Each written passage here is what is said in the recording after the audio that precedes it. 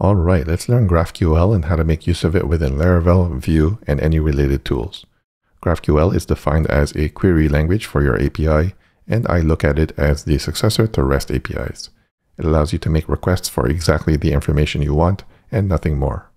So if you've never used GraphQL before, I think it's best to just take a look at a few examples to see its structure and how you can use it on the client side. So first off, we'll take a look at the GraphQL API within GitHub. So just go to this endpoint, log in with your GitHub, and you can make queries with your account.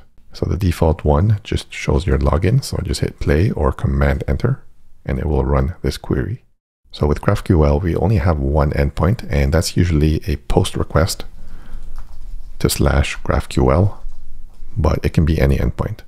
The main thing here is that there's only one endpoint, whereas with REST, we have several endpoints for the different information that we need. Say we wanted information about our public repos. So with the REST API, you'd have to find the endpoint for that and how to pass in data and maybe any parameters that you need. But with GraphQL, once you understand the syntax, you can sort of just guess, and most of the time you'll get the correct information. So viewer is the logged in user, and GraphQL is typed. So it has a really good autocomplete feature. Just press Control Enter or Shift Enter in my case, and you'll see all the fields available to you. Or alternatively, you can just go to the documentation here, which is generated automatically because of the way GraphQL is defined. So definitely make use of the autocomplete that it comes with. So we want information about our public repos. So there's probably a key here called repositories, and there is.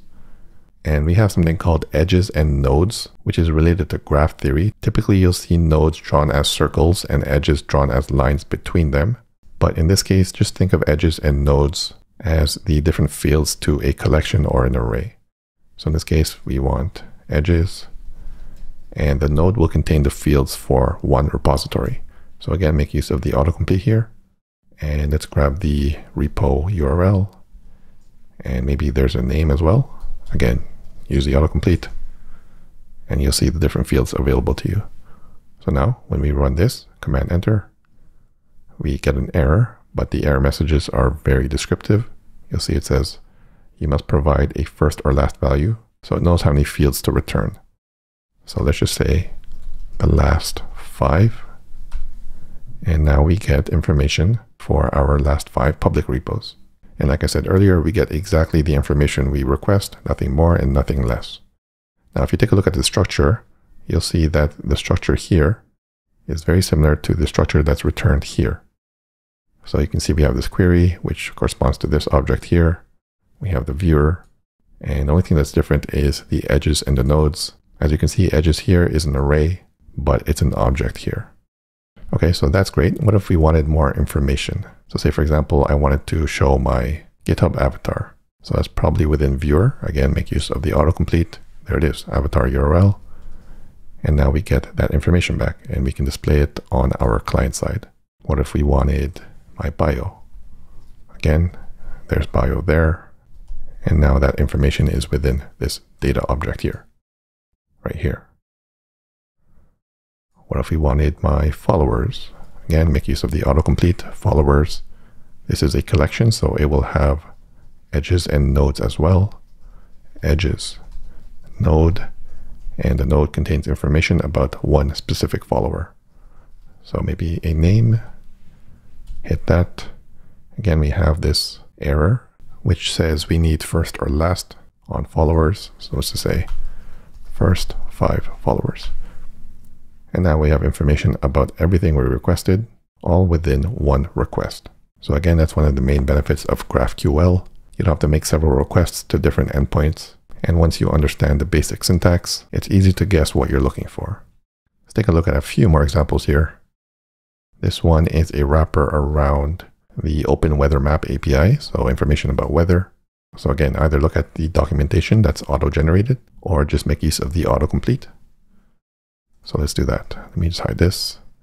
Let's look for information about, or weather information about the city here. So say Toronto. Okay. And then we have weather information here. Okay. We want the temperature. Okay. And we want the actual temperature. So let's run that. And we get our result here. Now it looks like this is in Kelvin and I want it in Celsius, or if you want in Fahrenheit. So I'm guessing there's some sort of config option here. So either look in the docs or just play around here. So again, is there a param here? Nope. Autocomplete doesn't work here, so it's probably not there. Is it in here? No autocomplete. Maybe it's in here. And it looks like there is a config object here. And you can see it's a config input type. And again, if you don't know what type exactly it should be, just look at the documentation. So get city by name. We have this config input. So if we scroll down, you can go here and you can see it's an object with units and language. So let's try that out. It's an object with units. Again, there's an autocomplete. Not sure if it's a string. So let's try a string. Nothing happens, but it does work when it's not a string. So let's just say metric, and this should be in Celsius now, and it is. Cool. So again, what if we wanted information about another city? So just go ahead and make another query here. So let's duplicate this, and let's change the city name to somewhere in the Philippines here, so Manila. So let's try that out. So we get this error, and it says we need an alias. So remember how I said the structure you get in the response is similar to this. As you can see, we have duplicate key names here. So these two are the same key names. So we have to give them an alias. So let's say Toronto weather here. And then let's give this one an alias of Manila weather. Okay, let's try that out. And there we go. We get weather information about 2 different cities in one request. One more example to drill this home. This is a wrapper around the TMDB API, which is information about movies and TV. So for these examples, I'm just looking at queries. So this allows us to read information, but you can also write information using a mutation, which we'll take a look at throughout the series as well. But again, for this specific API, we can just guess. So let's grab some movie information. Let's see popular movies. Again, we have edges and nodes. The node will contain the information about one movie. So let's say title, there it is. And maybe there's a release date. Let's say release. There we go, cool. Let's try that out. And that worked. We have popular movies and their release dates at the time of this recording. Now, what if we're showing TV information on the same page in the client? Again, we can request that here at the end of movies. So right here, let's just make a request to TV information. So TV, okay. We have popular as well. Let's see, we have edges and node for one particular show. And I believe there's no title for TV. As you see in the autocomplete, it's called name here, okay. And let's try that out. And now we get information about TV shows and another key here for our movies. So everything is done in one request. And like I've showed through these examples, once you understand the syntax, it's easy to guess what you need. So just go through this repo if you want a list of public APIs, if you want to play around some more with any other types of information here.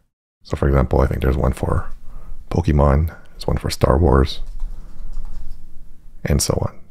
And most of the time, they're just wrappers around the traditional REST API. So knowledge of that would be helpful as well. Now let's take a look at the example we'll be building out throughout the series. It is a blog application.